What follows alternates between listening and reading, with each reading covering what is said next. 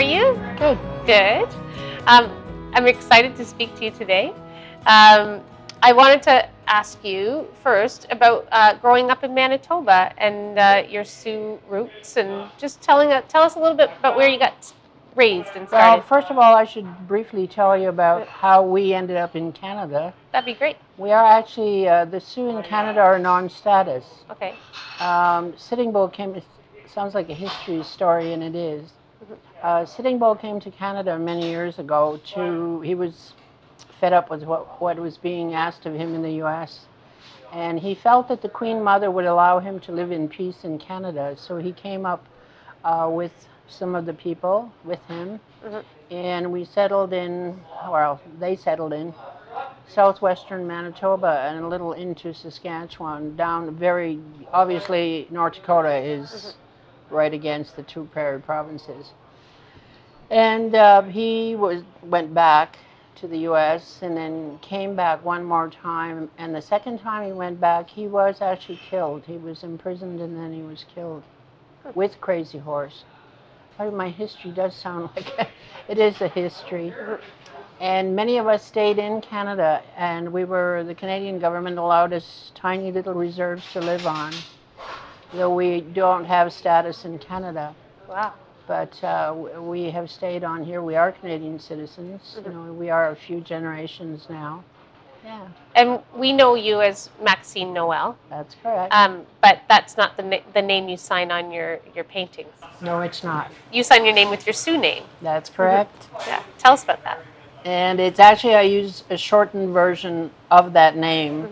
My entire name is Ioyan Mani. I only use the Ioyan Mani. Yeah. Otherwise, I'd have to sign half the painting. It's a very long name. Yeah. And it was given to me when I was actually very young by a member of the family. And it's a name I've always treasured and never had the opportunity to use. I was named Maxine. With Noel was a name that, well, the government likes everybody in little orders. Okay. And we were actually Native people who were just handed out surnames. Wow. And we came along when there was the ends, I guess, Noel. Wow. And but that isn't my proper name. Okay. It is Ioyan Mani, and I'm It's a very beautiful proud name. of that name.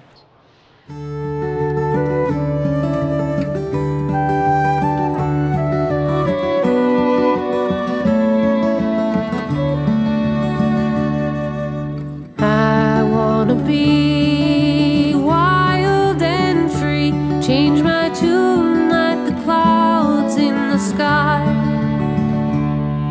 I want to explore, isn't there always more to be seen, to be had, to be done?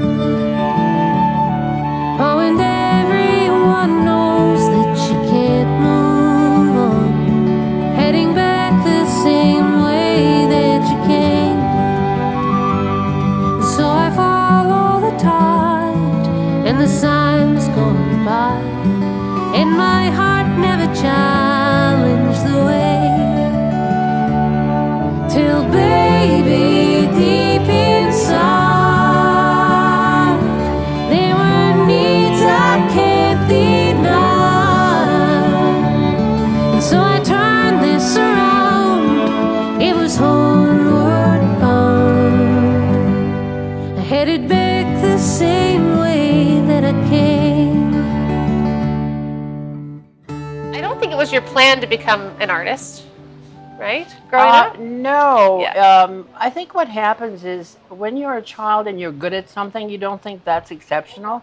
Okay. It's sort of like getting up, brushing your teeth, washing your face. Oh, you can draw, a big deal. I really But you never relate. really think of it as being what you'll do as, you know, as...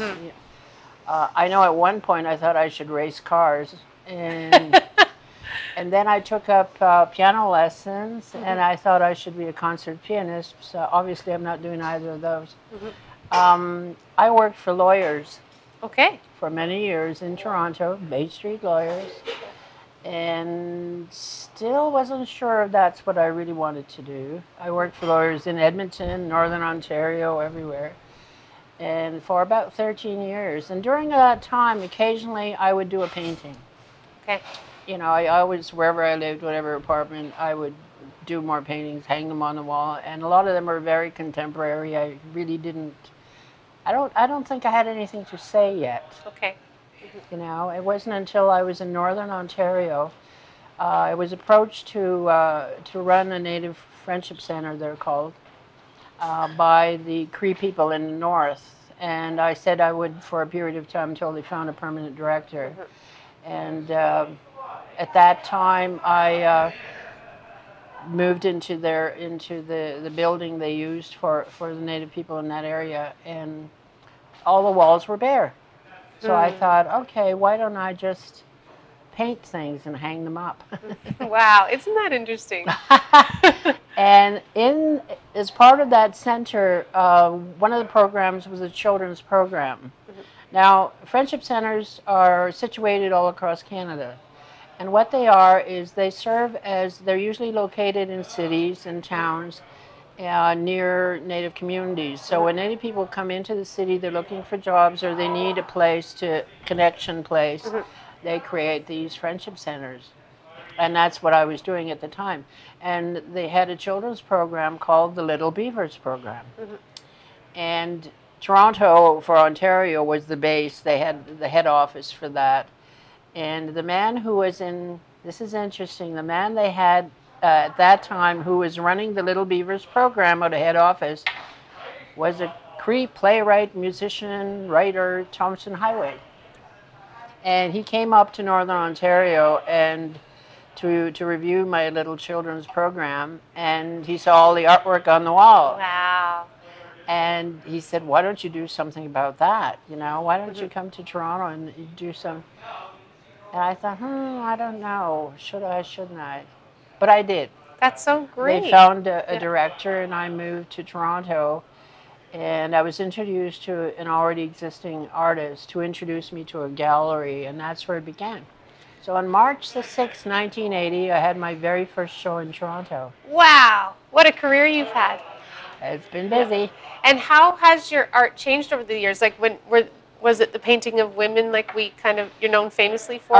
Very much. Yeah. Initially, I think I was actually terrified to go to my own opening because I thought, at that time I didn't realize really that I was getting, you know, sort of the message across that I wanted to. I was just and interestingly enough, the Globe and Mail reviewed my first show, and they called it "Law's Loss is Art's Gain." Anyway. Now, and what I don't want to get too deep into this, but what is it that you want to get across? And I know that when I look at your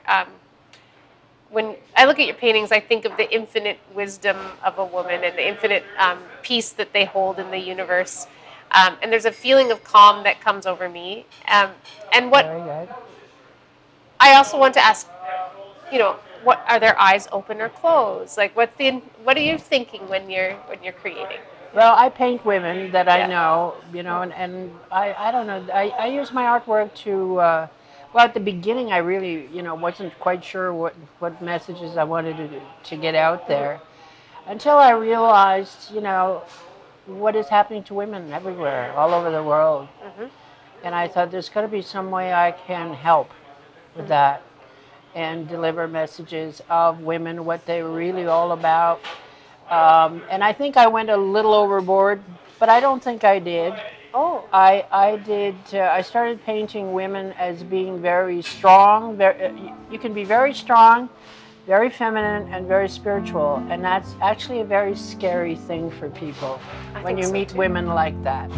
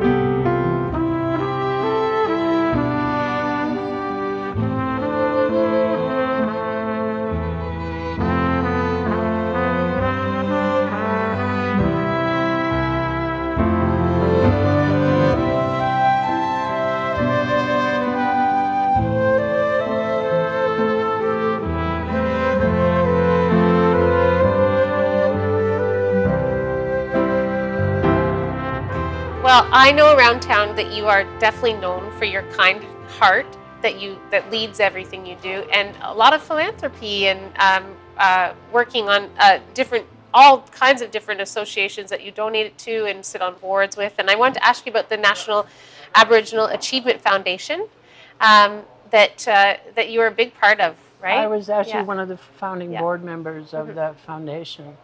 It was the idea actually of a Mohawk orchestra conductor by the name of John Kimbell, who he actually was, I think he spent a lot of time on Broadway. He was an apprentice for Bernstein, as a matter of fact.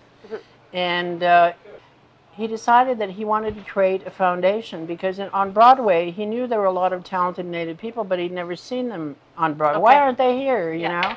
So he decided to create this organization. And initially it was called the Canadian Native Arts Foundation. And it was to create scholarship funds for young Native people in visual and performing arts. And which we did do. It was brilliant. He actually, in order to set that whole foundation up, he risked his house. Wow. And did a huge show at Roy Thompson Hall with the Toronto Symphony Orchestra and Bernadette Peters, and just invited everybody, sold tickets.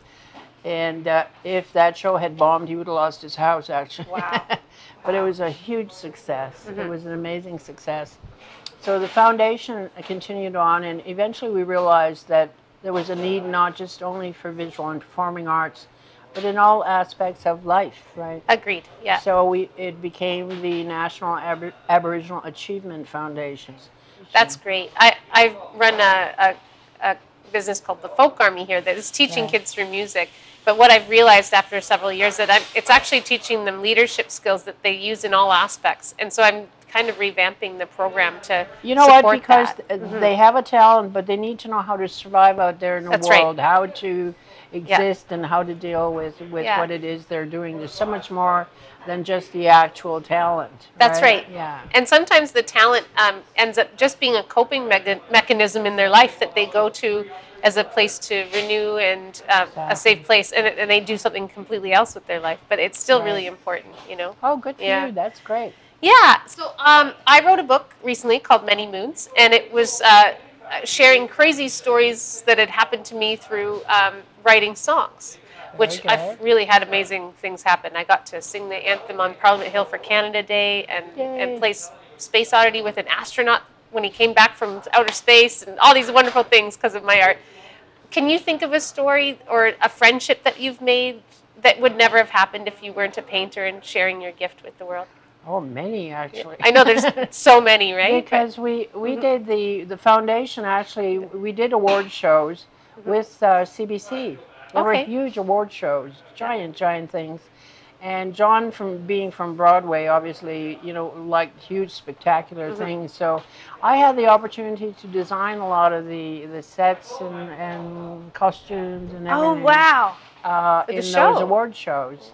Yeah. And we, the foundation, actually, John went about, it wasn't all government funded. It was all John's work of getting major corporations to contribute to these. So they became huge gala events. You know, all the corporations came with their tuxedos and evening gowns. They were spectacular events. Oh man, I can imagine a Maxine Noel fashion show would be unbelievable. So I've actually been involved in a lot more than that. I've worked in all mediums of art. I've had the opportunity to design, obviously, things on stage. I've worked with Linda Lundstrom, our Canadian designer, to do design on some of her parkas. Awesome. Where does it end? I love doing stuff. Isn't it wonderful? Yeah, where everything leads. And then the last thing I was going to ask you about was just something an opportunity you had or an experience you were able to have beyond your wildest dreams that you never would have imagined that would happen in your life that you wanted to share. I know it's a lot. My whole career. Your whole career, yeah. I get it. Beyond my wildest dreams, I never imagined it would go this far. Yeah, and it's not even stopping. You're busier than ever. Busier than ever. So tell us what's on your plate right now. I was very involved with when the missing and murdered women situation became, everyone became aware of it. And I thought, can I design a piece that could at least create awareness and maybe make some money towards it? And so they were all on board, and it was great because the companies who do my art cards and different products, it was before I asked everybody, and I thought I haven't even thought of the painting. What am I going to paint? So it took me the better part of a month to actually come up with what I thought could be a very, that could help with this. And the image is called Not Forgotten. Actually, my friend Douglas St. Christian came up with the title Not Forgotten, and it is the original that is used in the Museum of Civilization to depict that event in Canada's 150th anniversary, that big show. They actually have the original painting still there, as a matter of fact. And we created it in many different ways, and I donated all royalties to it. And in its heyday, before the way the world is at the minute, there were times it would make as much as $8,000 every 3 months in royalties. Wow, that's so fantastic. Well, that is something beyond your wildest dreams. So now dreams. that the report has come out, I've turned around and I'm directing it to the Native Women's Shelter in Toronto. But I want to go further. That was actually, I want to create one specifically for women's shelters. So I'm working with Canadian Art Prints. I have to, one of the things I have to do now is to come up with a painting that could help the women's shelters across Canada. Great. So yeah, to me it's my art is what I use to help. Wonderful. Well, thank you on behalf of all women everywhere for helping us.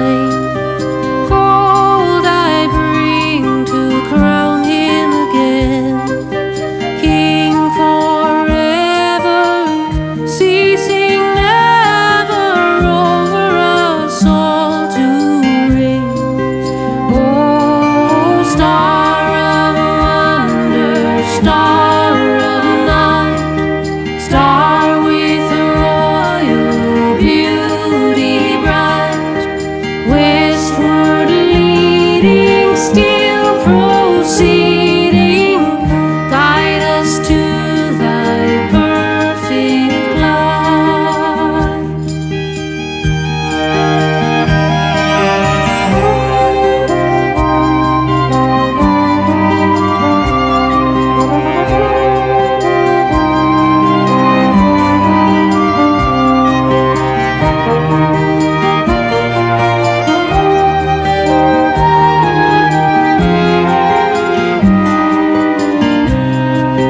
Oh, star of wonder, star of night, star with royal beauty bright, westward leading, still proceeding, guide us to thy perfect light. Oh, guide us to thy perfect light.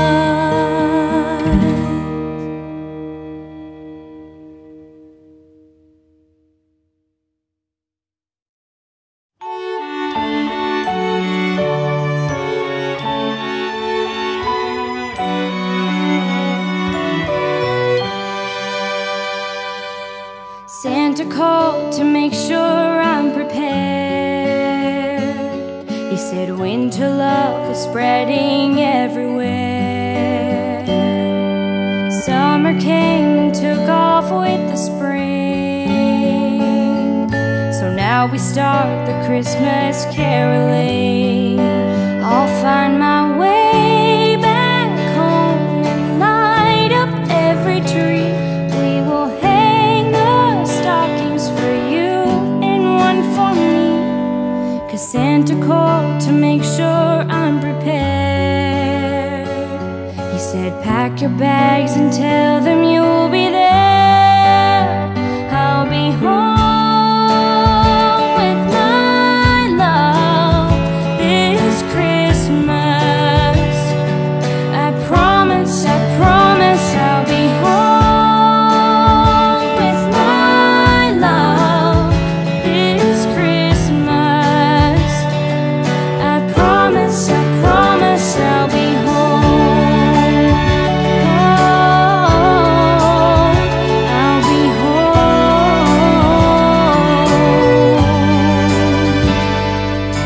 Santa called to make sure I'm prepared.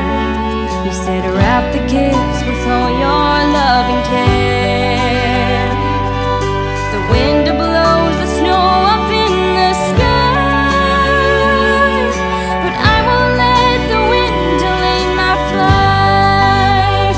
I'll be home with my love this Christmas.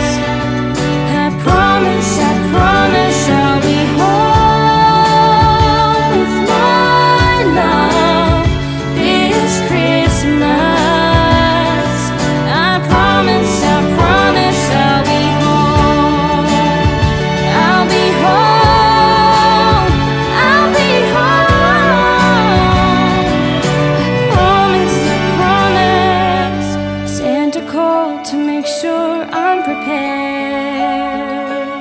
He said pack your bags and tell them you'll be there. I'll be home with my love this Christmas.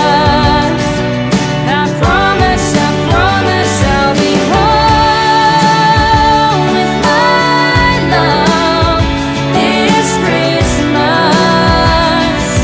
I promise I'll be home. I'll be home.